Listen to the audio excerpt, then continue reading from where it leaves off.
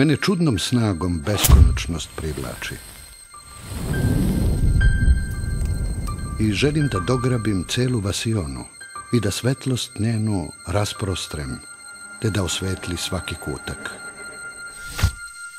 Katkad, na krilima svoje uobrazilje, preduzimao sam daleka putovanja u beskrajnu vasionu ili u daleku prošlost, da bih svojim rođenim očima sagledao izbliza ono što je nauka opazila iz daleka. Razmišljao sam o domašaju matematičkog oruđa, što sam ga postepeno izradio. Uvideh da bih bio u stanju da pristupim rešenju velikog kosmičkog problema. Malo pomalo mogadoh ga obuhvatiti mislima u njegovoj celini.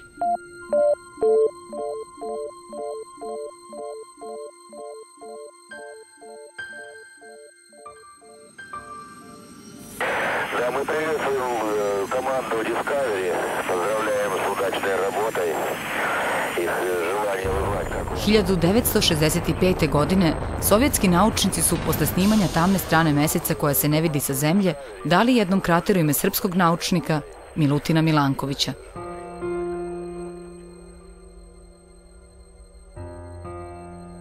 Tu odluku je potvrdila i Međunarodna astronomska unija, koja će zatim jednom krateru na Marsu, kao i planetoidu 1605, koga su otkrili beogradski astronomi, dati Milankovićevo ime.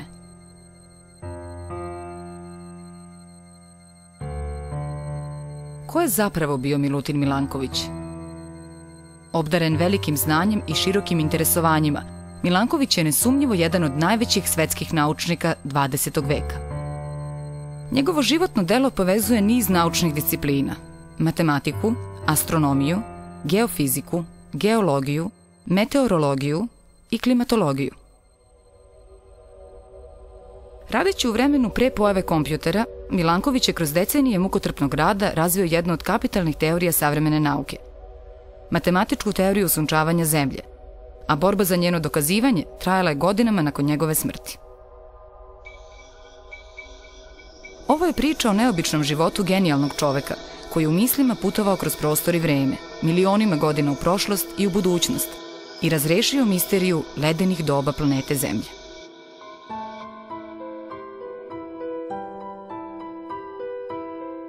Kuća u kojoj sam se rodio leži pored samog Dunava. Moj otac Milan oženio se mojom majkom Jelisavetom. 1879. Bog im je podario blizance, moju sestru Milenu i mene. Milankovićev otac bio je vredan, obrazovan i preduzimljiv čovek. Imao je bogatu biblioteku i predano se bavio obrazovanjem malog Milutina. No mali Milutin je bio slabunjavo, mlitavo i bolešljivo dete. Do 5. godine je preboleo i difteriju i zapaljenje pluća. Izgleda mi nesumnjivo da je moja slaba fizička konstitucija imala za posljedicu da su se moje duhovne sposobnosti razvile brže no kod druge dece, pa da sam u tom pogledu sazreo pre vremena.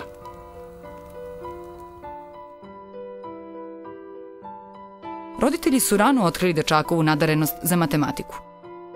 Još nisam navršio 5. godinu, a otac mi pokaza novac i nauči me računati sa njime. Tako sam stekao svoja prva znanja iz matematike. Brojanje do 20 iskustvom, a brojanje do 1.000.000 logičkim rasuđivanjem. Da nam je otac bolestan, nismo ni slutili. Otac je umro u mojoj 8. godini. Brigu o malom Milutinu preuzeo je majčin brat, ujak Vasilije. U rodnom Dalju dečak je završio osnovnu školu privatno, a školovale su ga guvernante. Nisam voleo da učim kao papagaj, već sam sve želeo sam da prozrem svojim duhovnim okom. Naša draga guvernanta Zorka tumačila mi je šta je ekvator, šta su polovi, uporednici i meridijani.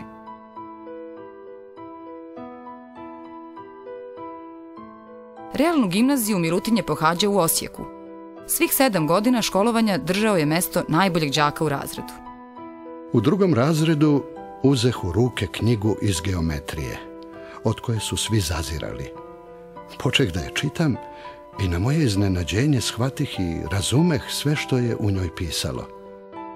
U Osječkoj realnoj gimnaziji pojavio se tada jedan mladi nastavnik, doktor filozofije i matematičar Vladimir Varićak. Učio me je da egzaktno mislim i jasno se izražavam. Osposobio sam se da budem samouk, a da pri tome moje znanje bude siguran temelj na kojem se može zidati sprat za spratom.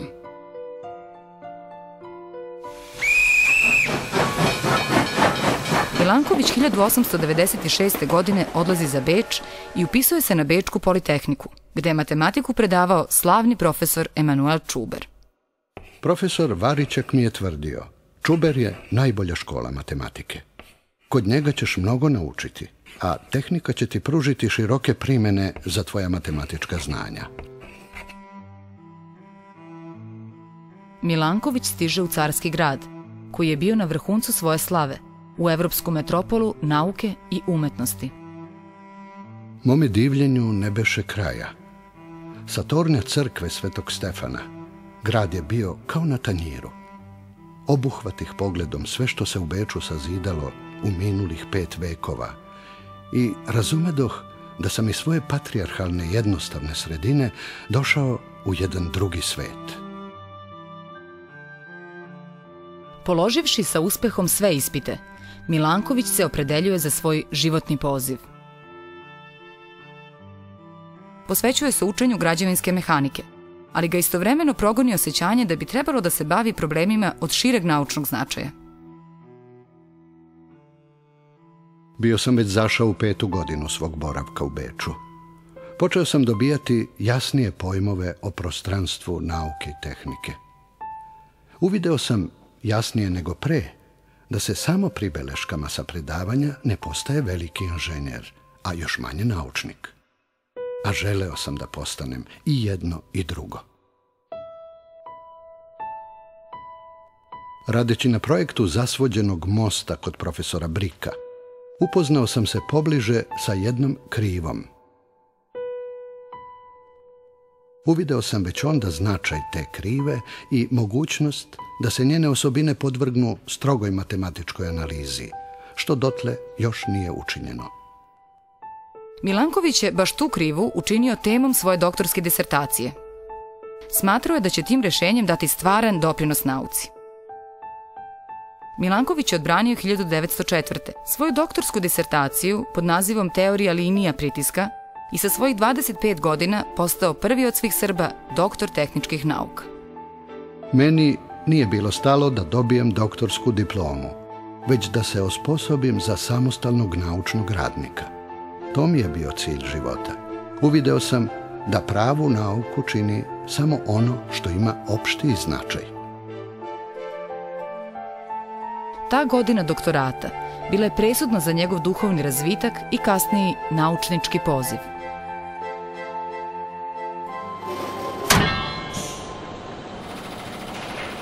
1905. godine zapošljava se u građevinskoj firmi barona Adolfa Pitela.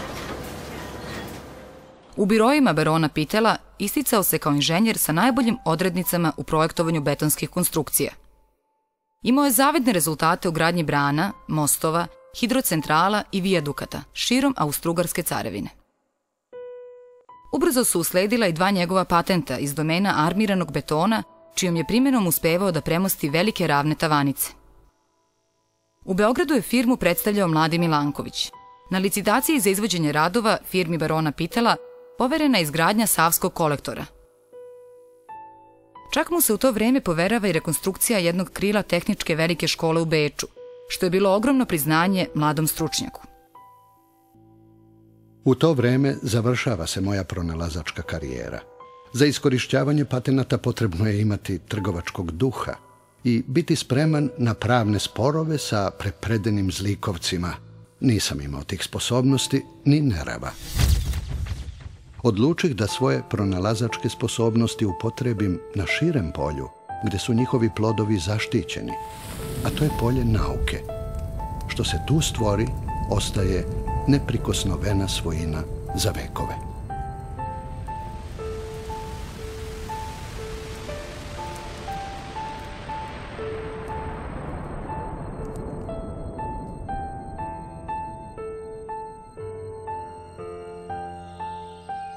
U slobodno vreme na odmorima u rodnom Dalju Milanković izučava astronomiju i nebesku mehaniku. Sa obale Dunava video sam celu nebesku hemisferu u njenom punom sjaju. Upirao sam pogled ka nebeskom svodu i razmišljao o njegovim zvezdama. Nisam se brinuo o tome kako se stiču pare, već kako se stiču znanja. Svojim mislima mogao sam dati slobodan let. –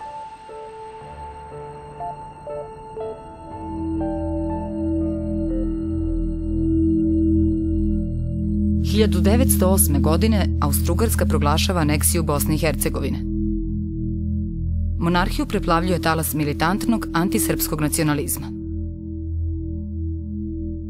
Na železnici su se vozovima prebacivale trupe, dok je svetina urlala i oduševljeno klicala vojnicima. Tada sam potpuno jasno osjetio da se nalazim u neprijateljskoj zemlji. Milanković dobija poziv sa Filozofskog fakulteta Beogradskog univerziteta da pređe u Beograd kao predavač. Nađoh se pred pitanjem, da li je moja dužnost da živim, radim i umrem u svom rođenom narodu, koji mi nudi ono što može da mi pruži.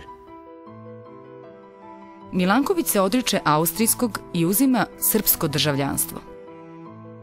1909. seda na voz i odlazi za Beograd. Tog dana završio se 30-godišnji period mog življenja u Habsburškoj monarhiji. Dolaskom u Beograd vratio sam se u krilo svoga naroda i svoje porodice. Primljen je za predavača na katedri primenjene matematike, koja je obuhvatala predmete racionalne mehanike, teorijske fizike i nebeske mehanike. Mene je očarao sam naziv katedre primenjene matematike. Tačno one 3 grane egzaktnih nauka kojima sam se najviše bavio i koje bi mi u njihovom zajedničkom sastavu dale široko polje za onakav naučnički rad kojem sam težio i na kojem bih, tako sam mislio, mogao stvarati velika dela.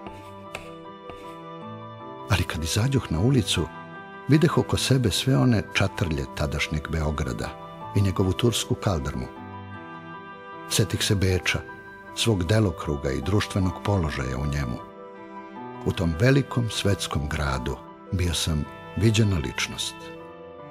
Ipak, osjetih da se velike ideje mogu roditi i u uskim sredinama i da veličina i sjaj kolevke ne određuju sudbinu novorođenčeta.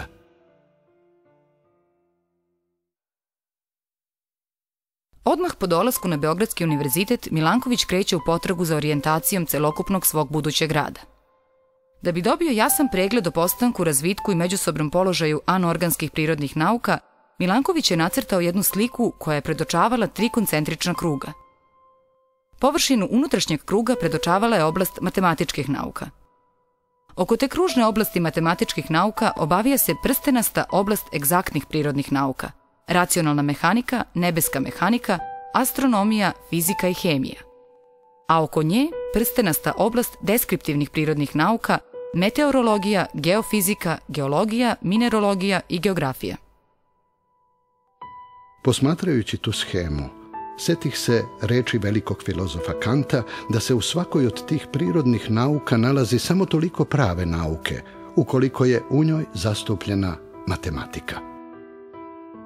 Nacrtah u središtu svoje slike simbol sunčev. Njegovi zraci obasjali su do sada sve egzaktne nauke, no tek počeli da zadiru u područje deskriptivnih prirodnih nauka. Odlučih se da zavirim u te granične nauke i počeh od meteorologije. Iako smo navikli da klimu naše planete doživljavamo kao stabilnu, ona je u stvari veoma dinamična i promenjiva. Danas znamo da su prošlost Zemlje, dugu 4,5 milijarde godina, obeležila mnoga ledena doba. Neka su trajala hiljadama, a neka stotinama godina, sa međuperiodima toplije klime. Milanković je bio ubeđen da smene ledenih doba nisu nasumične, već da su promene zemljine klime ciklične. Sve te promene mogle bi se obuhvatiti matematičkim obrascima i pratiti računom u prošlost i budućnost, sa istom onom tačnošću s kojom astronomija rešava svoje probleme. Nebeska mehanika uči da uzajamna privlačna dejstva planeta mijenjaju oblike i položaje njihovih putanja. Naizgled jedva osetno, no u toku vekova sve primetnije. Te postepene vekovne promene elemenata putanja planeta nazivamo sekularnim promenama. Usled njih se postepeno menja nagib zemljine ose u odnosu na ravan njene putanje. Menjaju se dužine trajanja godišnjih doba i godišnji tok osunčavanja naše planete. Zato je Milanković ovaj prvi deo kosmičkog problema kojim se bavio nazvao njegovim astronomskim delom. Vezu između osunčavanja Zemlje i temperature koju sunčevi zraci stvaraju na njenoj površini Milanković je nazvao drugim, fizikalnim delom kosmičkog problema. Obazreh se po naučnoj literaturi i videh da ta veza nije pronađena. Ako bi mi dakle pošlo za rukom da je nađem, ta matematička teorija bi mogla da ispita i opiše klimu davne prošlosti, pa time da reši i problem ledenih doba.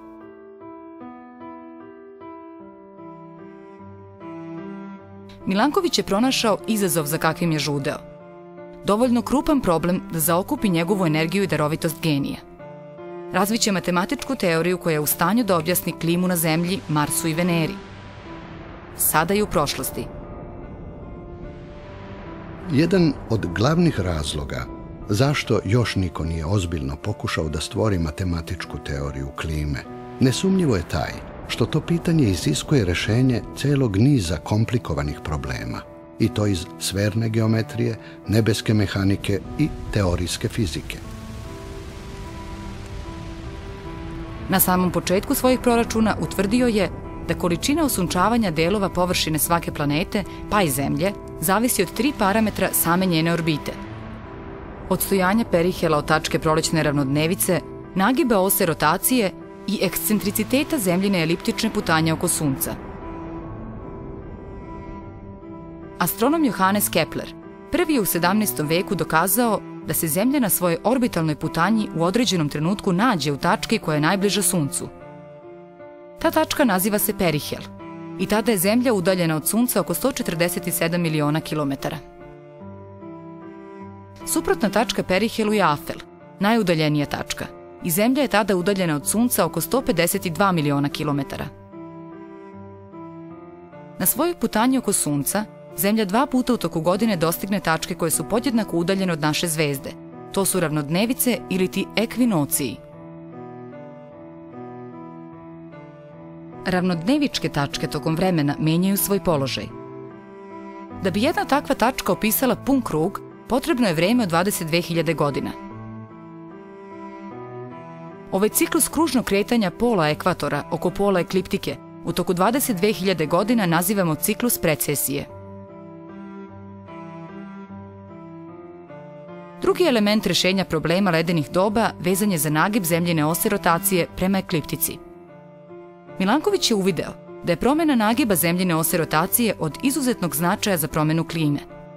Ugao kog osa rotacije Zemlje zaklapa sa njenom vertikalnom osom danas iznosi 23,5 stepeni, ali taj ugao se vremenom menja. Kada je nagib ose rotacije veći od 23,5 stepeni, polarne oblasti primaju veću količinu toplote. Led se povlači i zadržava na prostorima koji pripadaju višim geografskim širinama, odnosno u područjima oko severnog pola.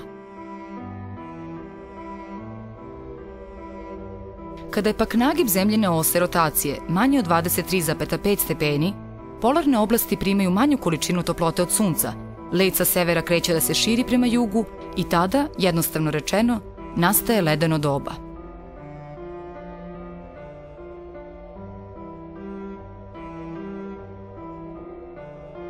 Primenivši svoj matematički aparat, Milanković je našao periode koji odgovaraju vremenu od 41.000 godina, tokom kojih se nagib ose menja u opsegu od 21,5 do 24,5 stepeni. Treći element rešenja problema ledenih doba odnosi se na ekscentricitet Zemljine putanja oko Sunca. Zemljina putanja oko Sunca se u toku vremena menja, od približno kružnog do elipsoidnog oblika. Ove promene se kreću od 0 do 5% i to se prema Milankovićevim proračunima dešava u ciklusima od oko 100.000 godina. Precesija, promenjivost nagiba zemljine ose rotacije i promenjivost ekscentriciteta njene orbite predstavljaju 3 dominantna ciklusa koje određuju klimu na planeti Zemlji. Danas su oni u nauci poznati pod nazivom Milankovićevi ciklusi, jer je on odredio njihovu periodizaciju. Da bi kompletirao svoju teoriju, Milanković je morao da postigne i drugi cilj. Iz Newtonovih zakona, iz kojih se i razvila nebeska mehanika, Milankoviću je bila dobro poznata važna uloga zakona širenja toplotne snage Sunca. Količina toplote koja sa Sunca dospeva na zemljinu površinu zavisi od kvadrata rastojanja Zemlje od Sunca, ali i od ugla pod kojim sunčevi zraci padaju na određenu površinu. Milanković je smatrao da bi trebalo da bude moguće matematički izraziti raspodelu sunčevog zračenja, odnosno osunčavanja na površini različitih planeta. Ovaj zadatak se u praksi pokazao izuzetno teškim. Planete se okreću oko svoje ose, kruže oko Sunca, klate se i naginju, i svaki njihov pokret ima određen uticaj na zračenje koje primaju od Sunca.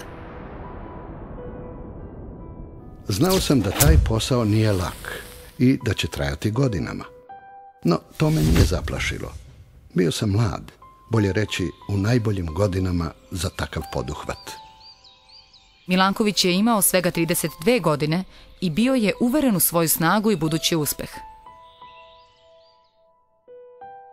Moja soba za rad na univerzitetu je skromno, ali ugodno utočište. Tu čitam, razmišljam, sanjam.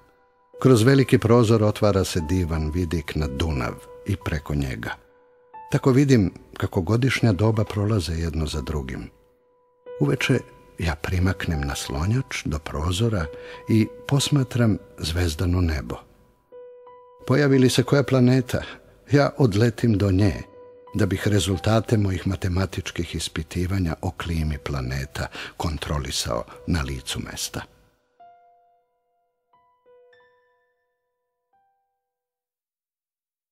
Milanković učestvuje kao rezervni oficir u Balkanskim ratovima. Odmah zatim objavljuje svoje prve radove koji bacaju novo svetlo na pitanje ledenih doba. Objavljeni između 1912. i 1914. godine, štampani na srpskom jeziku, njegovi radovi će godinama ostati nepoznati naučnoj javnosti. 1914. Austro-Ugarska carevina napada Kraljevinu Srbiju.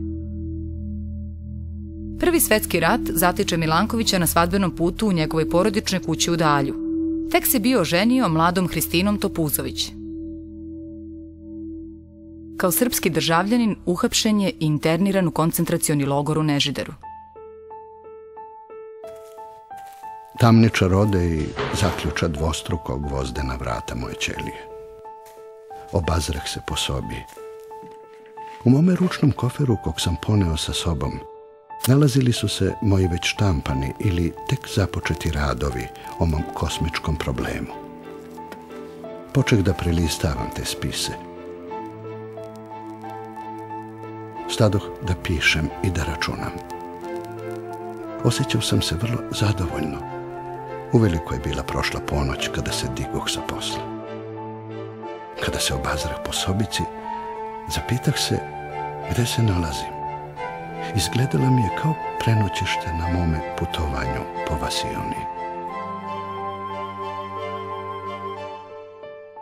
Uoči Božića 1914. godine Milanković je na zalaganje Emanuela Čubera, svog starog profesora matematike iz Beča, oslobođen u interesu nauke i upućen u Budimpeštu uz obavezu da se svake sedmice javlja policiji. U Budimpešti je Milankoviću omogućen nesmetan naučni rad u biblioteci Mađarske akademije nauka. Do sredine 1917. godine Milanković je završio opisivanje sadašnje klime na Marsu i Veneri i okončao rad na knjizi u kojoj je ispitao matematičke osnove nauke o kosmičkom zračenju. –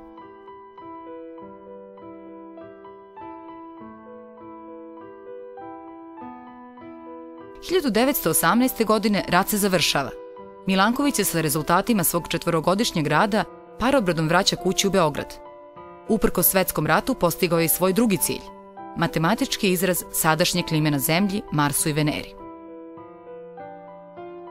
Milankovićeva knjiga je prevedena na francuski jezik i objavljena 1920. godine u Parizu, pod naslovom Matematička teorija toplotnih pojava izazvanih sunčevim zračenjem.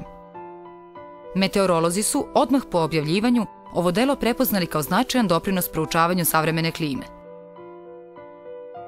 Poznati nemački klimatolog Vladimir Kepen i njegov zet geofizičar Alfred Wegener uvideli su pre svih koristi koje Milankovićeva teorija može imati za paleoklimatološka istraživanja. Tako se između nas razvila naučna prepiska tokom koje me je Kepen pozvao na saradnju po pitanju klime kvartara, to jest onog perioda zemljine prošlosti u kojem su se odigrala ledena doba. Ja sam na temelju teorije izložene u mome delu izvršio vrlo detaljne račune o tome kako se raspored sunčeve toplote menjao na zemljinoj površini u toku posljednjih 650.000 godina. Milanković je doživeo svojevrsno priznanje 1924. godine kada su Kepen i Wegener te ideje uvrstili u svoju monografiju o klimama geološke prošlosti. Sa ovom dvojicom naučnika Milanković radi na teoriji pomeranja zemljenih polova rotacije i piše niz priloga za Kepenov priručnik klimatologije, kao i za Gutenbergov priručnik geofizike, koji je priredio Wegener. U međuvremenu, kao predstavnik Kraljevine Srba, Hrvata i Slovenaca, Milutin Milanković učestvuje 1923. godine na Kongresu pravoslavnih crkava u Carigradu. Tom prilikom predlaže skoro savršeno rešenje reforme julijanskog kalendara, koje od gregorijanskog odstupa za jedan dan tek 2800. godine. Milankovićev kalendar iz proceduralnih razloga nije primenjen.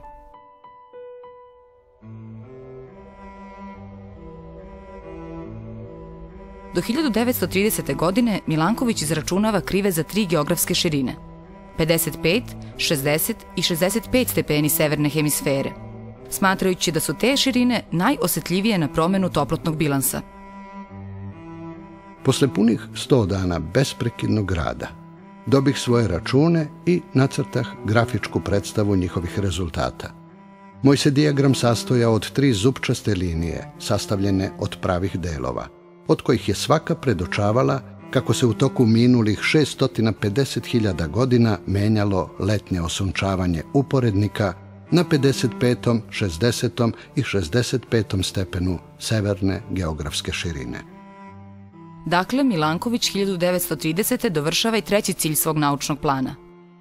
O veličini njegovog poduhvata najbolje svedoči podatak da je Milanković poznat po sistematičnosti i preciznosti radio neprekidno oko 15 godina. 30. godina Milanković radi na postizanju svog četvrtog cilja. Izračunava u kolikoj će meri ledeni pokrivači reagovati na datu promenu osunčavanja. 1938. godine objavljuje svoje rezultate pod naslovom Novi rezultati astronomske teorije klimatskih promena.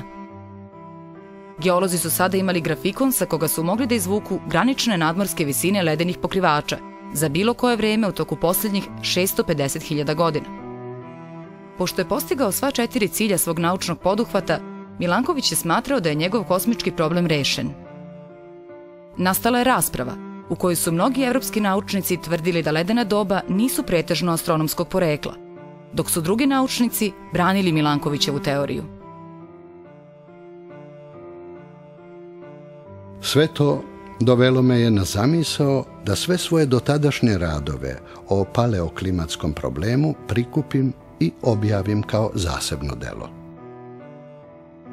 1939. godine započinje rad na velikoj sintezi svoje teorije, svom kapitalnom delu Kanon osunčavanja Zemlje i njegova primjena na problem ledenih doba. Kanon sadrži celokupan Milankovićev životni rad i odražava svu njegovu naučničku temeljitost, sistematičnost i upornost.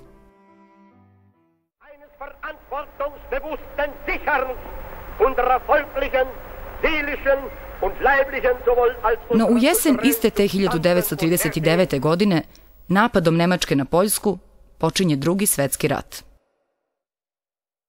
Kanon osunčavanja Zemlja odštampan je na 600 strana velikog formata. Aprila 1941. godine u jeku rata, 4 dana pred napad sila osovine na Kraljevinu Jugoslaviju.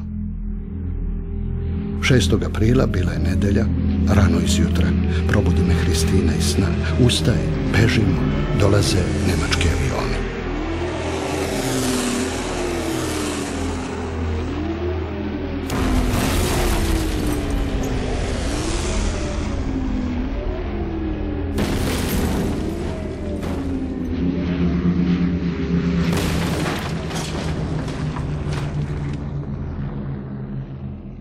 Izbegavši smrt od avionske bombe tek za koju desetinu sekunde i čuvši glasine da se nemačka vojska približava sa severa, Milanković i njegova supruga Hristina beže i nalaze utočište kod njenih rođaka.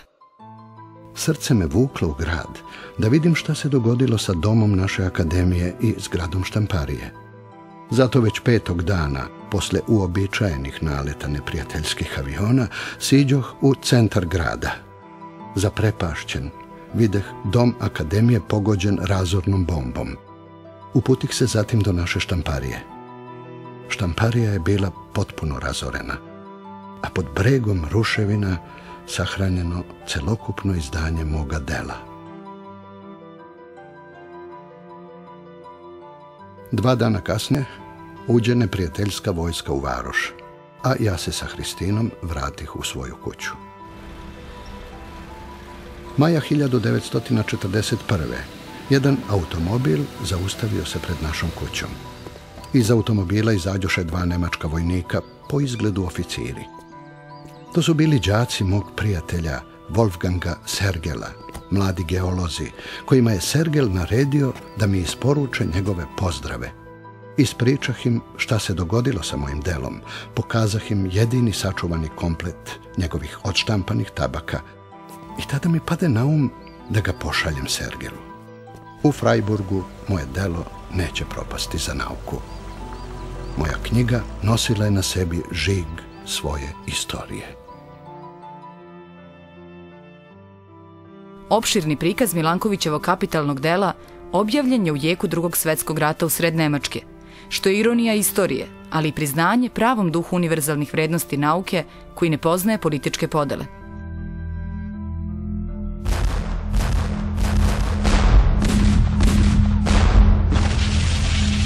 Ostatak okupacije Milanković je proveo povučeno u Beogradu, pišući svoju autobiografiju.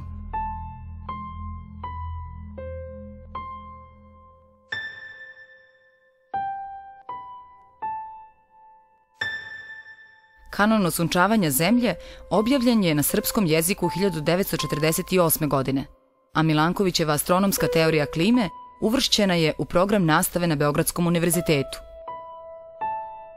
1954. godine stiže mi od rektora Velike tehničke škole u Beču službeni akt u kojem mi saopštava da se uskoro navršava 50. godišnjica kada me je ta škola proglasila doktorom tehničkih nauka. Akademski senat Velike tehničke škole u Beču odlučuje da Milankoviću dodeli veliko priznanje, zlatnu doktorsku diplomu.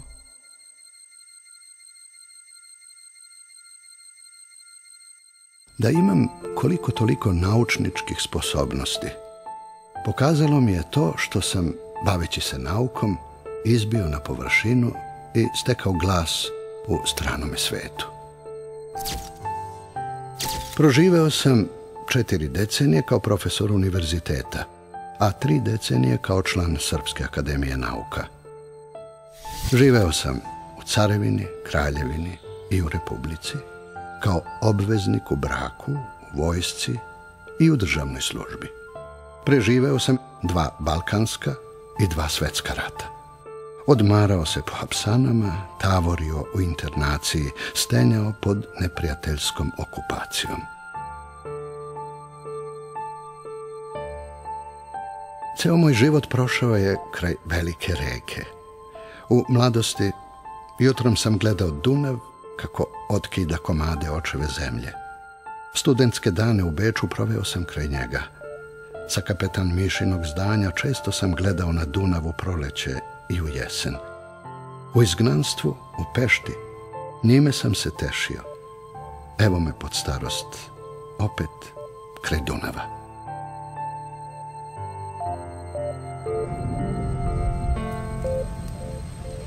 Punih 25 godina radio sam ja na svojoj teoriji osunčavanja. A sada kada je taj rad završen, ja više posla i nemam. Previše sam star da otpočnem rad na kakvoj novoj teoriji.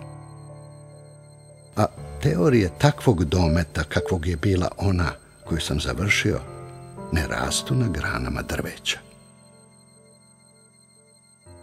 Možda će nešto iza mene i ostati.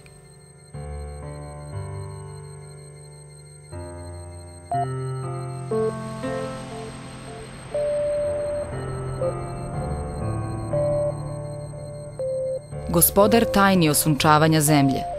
Putnik kroz vasionu i vekove. Milutin Milanković umro je u 80. godini života 12. decembra 1958. godine u svom domu u Beogradu. Sahranjen je u rodnom Dalju na obali Dunava. Milanković je umro, a da nije doživeo puno priznanje svoje teorije, dugo osporavane od jednog dela naučne javnosti. Posle niza godina odbacivanja i nepriznavanja, više od decenije nakon smrti, počinje novi život Milutina Milankovića.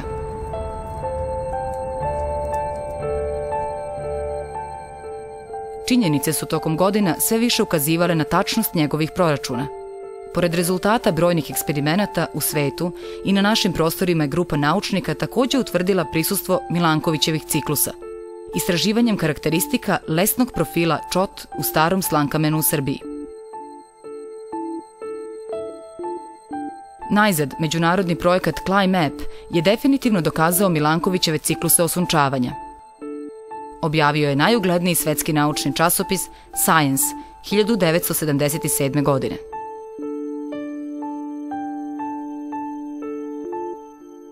Čovečanstvo se danas nalazi u periodu interglacijacije, odnosno u periodu između ledenih doba.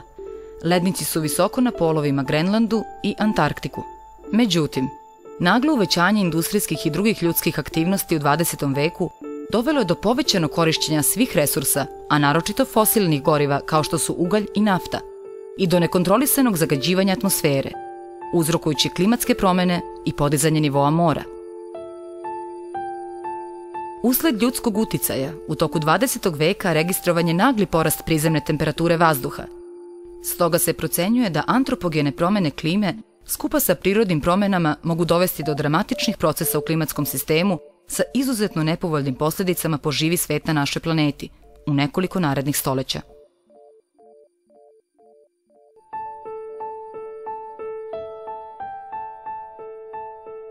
Kao što je Kepen još 1922. godine naslutio da Milankovićeva astronomska teorija ledenih doba može biti neprocenjiva alatka pri istraživanju prastarih klima, tako i savremena nauka uviđa da se bez nje ne može proučavati ni predviđati buduća klima. Nauka će i u novom milenijumu nastaviti da odgoneta misterije toka klimatskih promjena na planeti Zemlji, u nadi da će obezbediti sigurniju budućnost čovečanstva. Toj sigurnijoj budućnosti će nesumnjivo u mnogome doprineti životno delo velikog srpskog naučnika. Ostaće zapamćeno da je Milutin Milanković, putnik kroz vasionu i vekove, prokročio put ka rešavanju tajni ledenog doba.